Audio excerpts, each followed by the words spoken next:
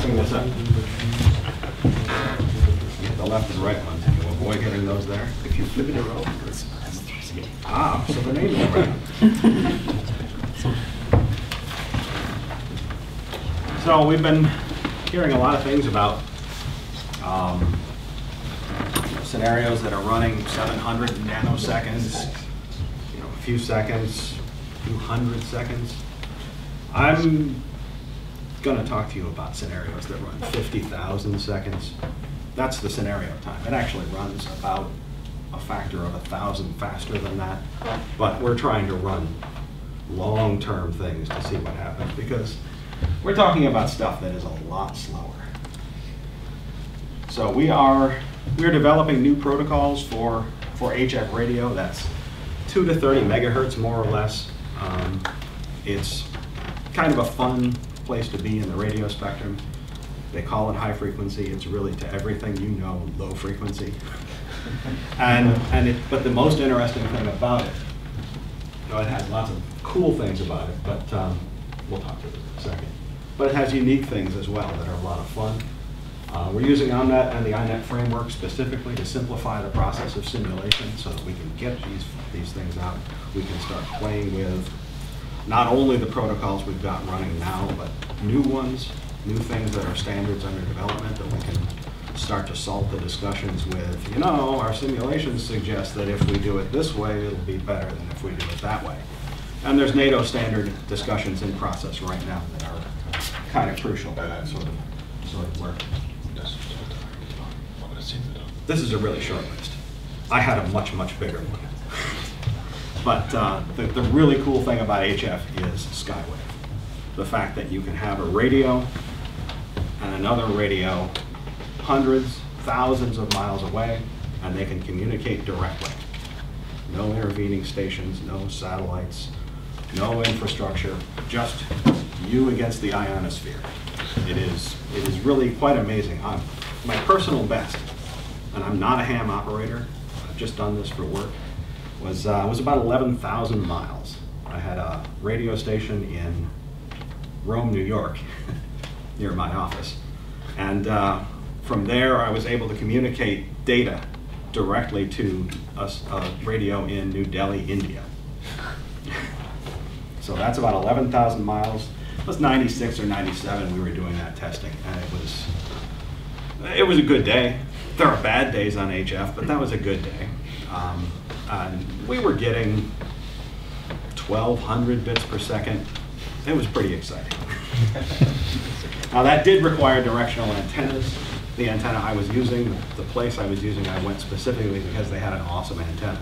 And it's basically telephone poles around a cow pasture with wires strung in kind of a rhombic shape with an open end pointing northeast. And the great circle route from there runs all the way through Europe and winds up somewhere down in India. It's a good long shot. The antenna, on the other hand, they had taken and set up there like the week before, so it wasn't nearly as wonderful an antenna at the other end. But it still worked pretty darn well. So, for every good thing, there's a bad thing. And there's more bad things than you can imagine. The data rates, as I said, are not wonderful at all. We get up to 9,600 bits per second now. That takes a fabulous kind of a leap. We're working on wideband. This is all the up to 9,600 is in 3 kilohertz bandwidth.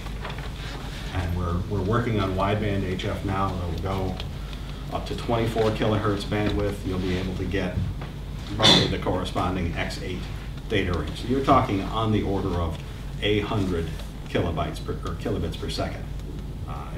It's never going to be great, but it's got these other features that are fun. It's got really high error rates. You get a lot of interference. The errors are really funny because they happen in bursts. It's not just a statistical bit error rate thing. They happen and you lose a whole bunch in a row. Forward error correcting codes hate that. You get these multi-mode fades where you'll have a fading pattern of around 2 seconds overlaid with a fading pattern of around a half second, overlaid with a fading pattern of about a minute. And you can hear this complex fade in out as you listen to the modems go. And it's really quite interesting, except when it messes you up. The flip side of round-the-world communications is, of course, you can hear everybody, or at least within that band. So you get interference from everybody else who's trying to use that channel, regardless of where they are in the world. It's not like, you know, a taxi where you've got a radio, but you can use the same frequency because you're across town and you don't interfere. No, it doesn't work that way. And the other funny thing is that a lot of the time, only a certain portion will propagate, 3 to 6 megahertz. So maybe, you know, at this particular time of day, the propagation from here to New York would be, I don't know, 8 to 12 megahertz. Overnight, it might be 3 to 7 or so, something like along that. And it fades and moves around over time, over the course of the day, because it's all based on the ionosphere and your solar radiation and 100 other factors. But what that means then is that everybody gets crowded into that space that's working. So it's even more fun than that. I gotta shut up. I will talk about that until you are so tired of it. I've been working HF, I'm a software guy, but I've been working for an HF company for more than 30 years. And it's just, I learn new things every time I start playing with it. It has just been a blast. So we'll move on. Simulation advantages, I'm sure a lot of these are simpler, but you know, things are more, again, there's variations. Because we're dealing with low data rates, because we're dealing with highly variable circumstances, we need to run very long scenarios in order to make sure that we capture a representative set of information. Where it just takes a long time. So none of these things are really unique to HF, but they're just more so. Repeatability has been a huge thing for us, because when we go out and do field tests, they'll come back and they'll say, it didn't work at this particular time. Well, what was going on? We don't know. And you'll hunt through the logs and try and figure out what went wrong, and you'll get information, but never enough. And you've got to make educated guesses and go out and try again with changes. And then that particular circumstance doesn't happen again. It may not happen again for another 5 tries of going out and testing.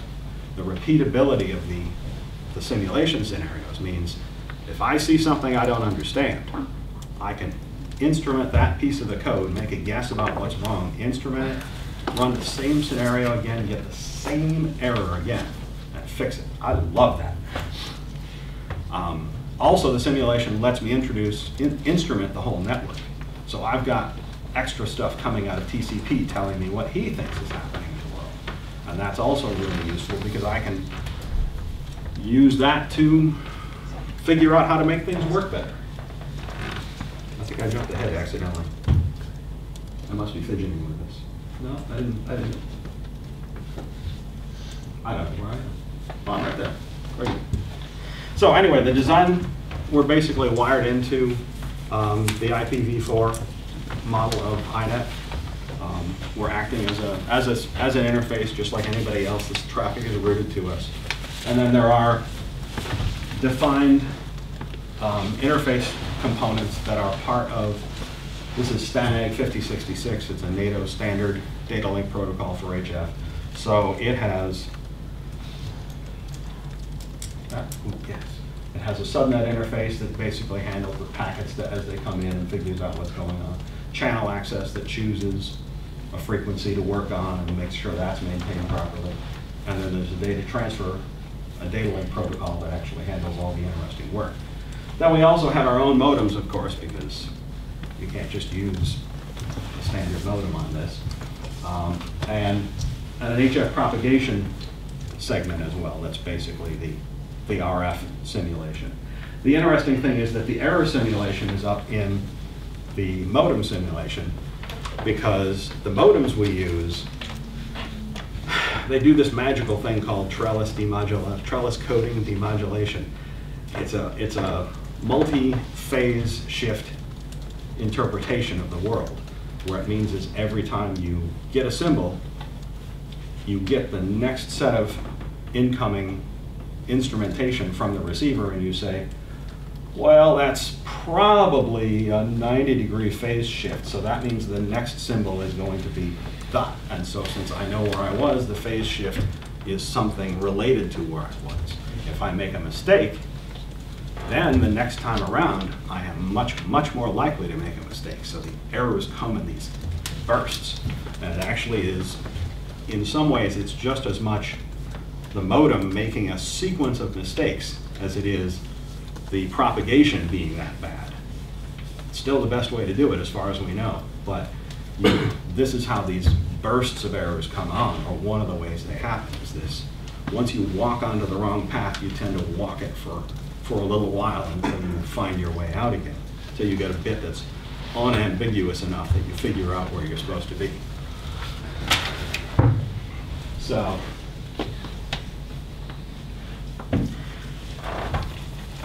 as I said, it's not just a good statistical thing. It's not like a, is this bit, the bit probabilities of error are not independent of each other. They are related to each other.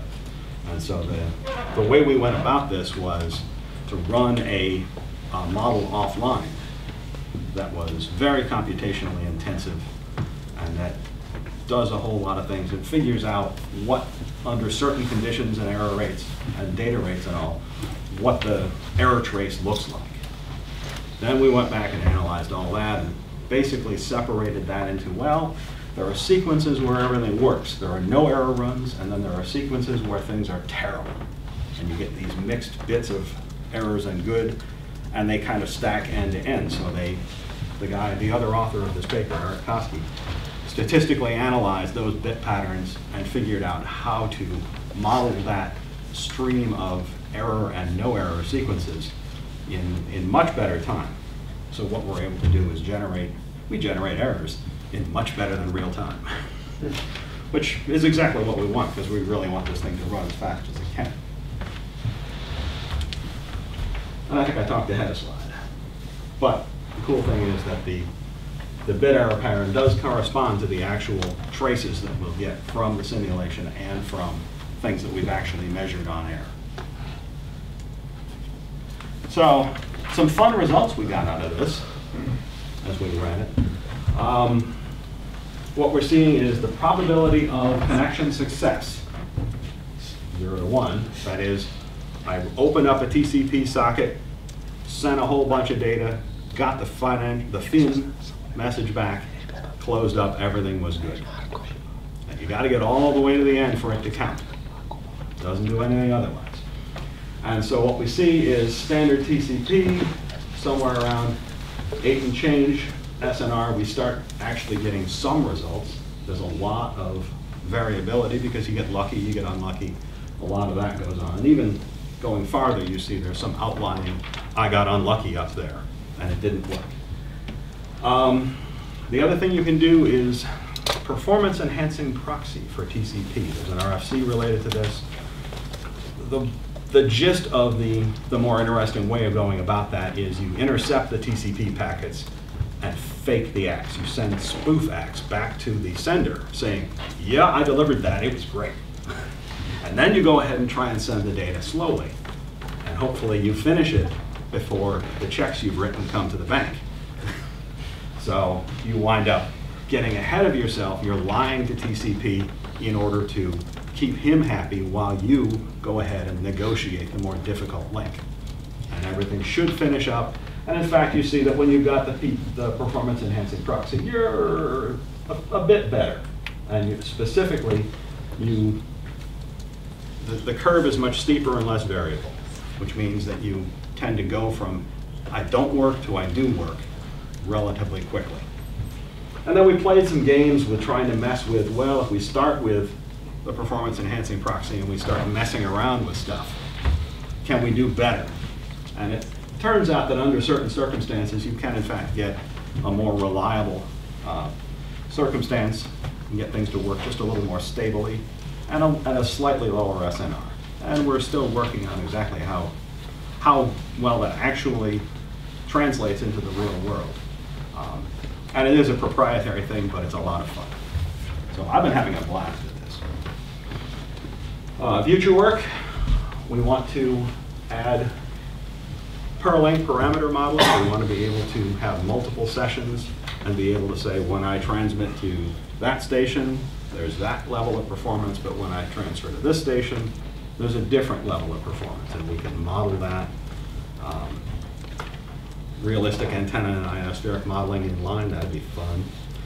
Improving the modem model to add more of those funny little inline variations we've got. The wideband stuff that we're working to model, some channel access, and more improvements to TCP we're hoping at. And finally, I'm here to say thanks. Really, this has been a blast. I've been working on this less than a year, and I've seen amazing things you people have done that I can get and work at. I've seen lots of online resources that are easy to get to. When I run into a hole and I don't know why something works, the information is out there. I'm having a lot of fun. I'm just happy I could come here and talk to you about what I'm doing with it, and what a blast I think it is. And I think this is really good stuff. And I think that's a British saying. And you don't find that terribly often. But what it means is, it does what you promised it would do. You read the website of a lot of things and you say, yeah, I'll bet. This stuff, everything seems to do what it suggests it's going to do, and I really kind of like that. So thank you very much. Thank you.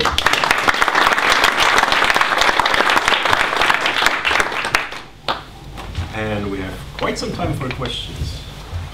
I got fast. You said that one of the most important problems was interference, probably. Are you modeling this, and are you dealing with that in your simulation model? Interference is one. In order to model interference, there's a certain level of atmospheric noise and stuff that goes on that is ambient. Yeah. But there's also interference from people that you know, yeah, I mean, or this inserted signals, and that's one of the things we're going to be working on over the next couple of months, is adding in other traffic on the same link and actually generating some of that interference. And that will then be coherent and especially destructive. But are you planning to, in this case, you are just simulating two peers communicating, right? Yes. But when you are doing the interference related stuff, are you planning to just generate fake interference, or multiple peers communicating, multiple pairs of stations communicating? If they'll pay me, I want to do both. I want to be able to defend my stuff against myself, against another traffic source on the same channel or a near channel interfering in a very constructive way with what I'm doing, because it's the same waveform. And I also want to be able to plant just a random transmitter that does something. I know that there are existing transmissions that just live in the HF spectrum. There is a chunk of spectrum that there's just some random crud that's being transmitted all the time. And then every once in a while it will break and something coherent will go on for a few seconds or a few minutes, and then it will go right back. And the supposition is someone has decided they want this channel all the time, and so they transmit enough power that nobody else can use the channel except when they want it, and then they'll cut it off, do their little burst, and put it back on. I don't know who that is. Nobody seems to really know who it is, but it's really interesting how long it's gone on. So that's the sort of thing I want to model. I'd love to have that in there and try it. Sorry. No, sure, absolutely. I'm not supposed to do that. So, no question related to the modeling specifically, but this is really kind of very far outside anything that I've been exposed to, and I would just be very interested to learn what actually the use cases in this day and age are for this technology. No, not trying to. No, you are correct. This is a question that a lot of people ask. A lot of people who actually otherwise wind up buying the stuff. For a good number of years in the mid-'80s, I always privately estimated that we sold millions of dollars worth of equipment that no one ever wanted to use. But it became evident that satellites could be attacked, and that someone could put the money into attacking your satellites and take out your communications. And so the people who own the satellites said, if we have a credible alternative, something that will also go around the world, then they won't do that because we'll have a fallback. So they bought the HF systems as a means of defending the satellites. I don't know how much of that is actually true, but that's a possible thing. A lot of people use it because it's simply easier. It's easier than getting satellite time. You just get a frequency and go. A lot of, this technology is used also in a lot of places outside of the US where they may not have access to satellite time all the time. It's cheaper than satellite time because you pay for the electricity is really what it comes to. You don't pay for the actual access to the satellite. So that's a use case right there. Yes, the data rates are not great at all, but if that fits your need, then it's a very cost-effective alternative. Ships at sea use it a lot, for instance, because it's very simple. It works reasonably well as long as you've got the right person running it or the right software configuring it, and it's cheap. I'm convinced. You're buying one? To play with, you know. It seems like One. You gotta have two. We were talking about cow pastures earlier. There you go. You mentioned forward error correction Yes. codes. Is that part of your simulation? And if so, which ones are you using? I do not know specifically which ones we are using. That's actually built into the modem, and it's kind of companioned with the interleaving, so that someone used the term earlier, and I wasn't positive if everybody would know what it meant. But in the HF world, I think of it as like a box, and you fill the bits row by row, and then you transmit them column by column.